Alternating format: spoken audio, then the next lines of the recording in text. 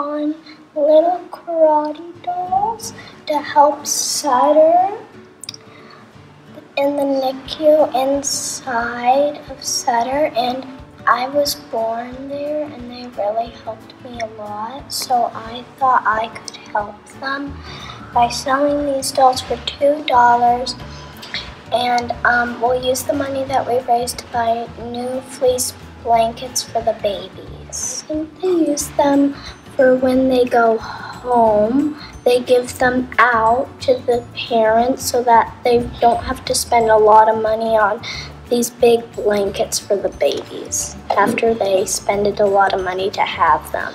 Well, what they do is they help babies that come out way early, or that they come out sick or they have a problem. I had to have a tube in my nose, and that's how I was fed.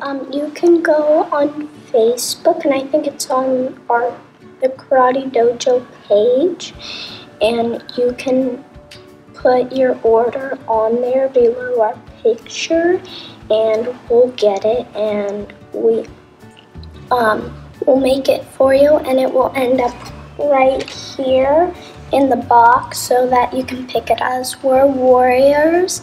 And what warriors do is they protect, and they protect things that might be growing or that need help, so they protect those things so that they can't get hurt.